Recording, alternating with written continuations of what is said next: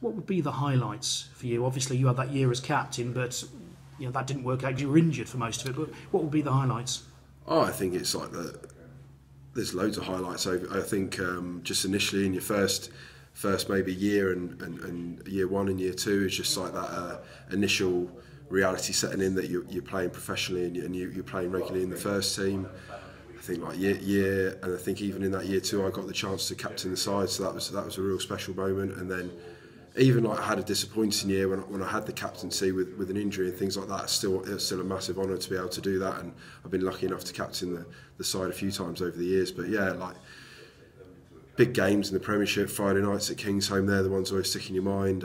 Winning the Challenge Cup, all bits like that are just real fond memories. And then I've had the chance to meet and play with some amazing people in this squad over my time here. So yeah, a lot of fond memories.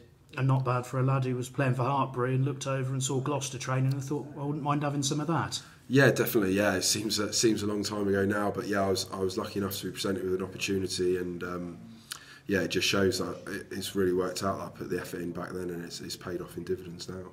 Yeah, how important is it almost for you as a beacon who wasn't part of the Gloucester Academy to actually show that if you're not part of a Premiership Academy, there is still a way to the top in the game?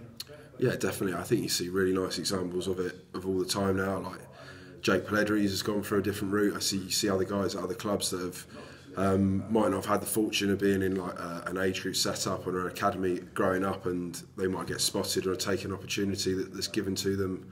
And yeah, I think you see those guys that probably will be the hungriest in the squads, and they take it with both hands, and they're real success stories, aren't they? So no, I think it's really good that you still see guys coming through like that now. And the future, Japan. Why Japan, first of all?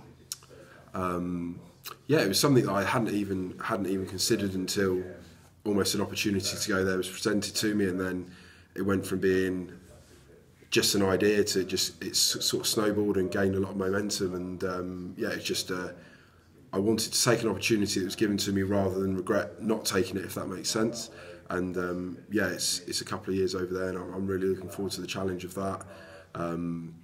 Had I stayed at Gloucester, it would have been a good thing, but I just thought I never wanted to regret not looking back on my career, which can be a short career, that it didn't take an opportunity that was given to me to go and explore something new. And I felt strongly that at this time that it was kind of like stay at Gloucester or go and explore something that was almost like a bit of a curveball in a sense. But you're still young enough that this isn't a last payday, is it? You're not just going out there for a few yen to finish off your career. No, certainly not.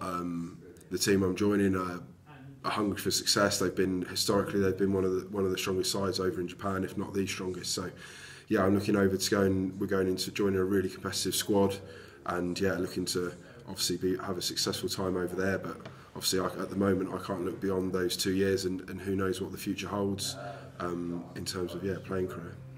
Looking forward to the humidity. I mean, obviously you've played under Johan, so you know what a Southern Hemisphere style of game's like. But the Japanese do play at a frantic pace, don't they?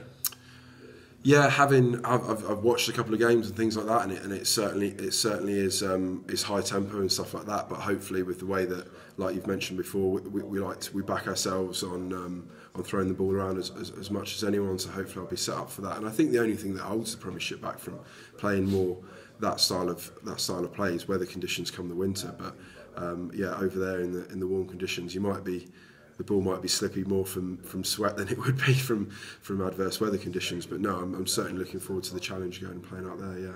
And learning the lingo. Are you taking lessons? Are you listening to tapes already? Yeah. I've had the club setup's got a couple of translators and a teacher there. But yeah, me and my wife have taken it upon ourselves to have a few lessons already, just to give ourselves a bit of a head start on that front, and playing the Duolingo up every time we get a chance. So yeah, giving it a go. I just thought if you can get a head start on anything, it's just going to enhance your experience, isn't it, as going over there, and I'd certainly want to make the most of it.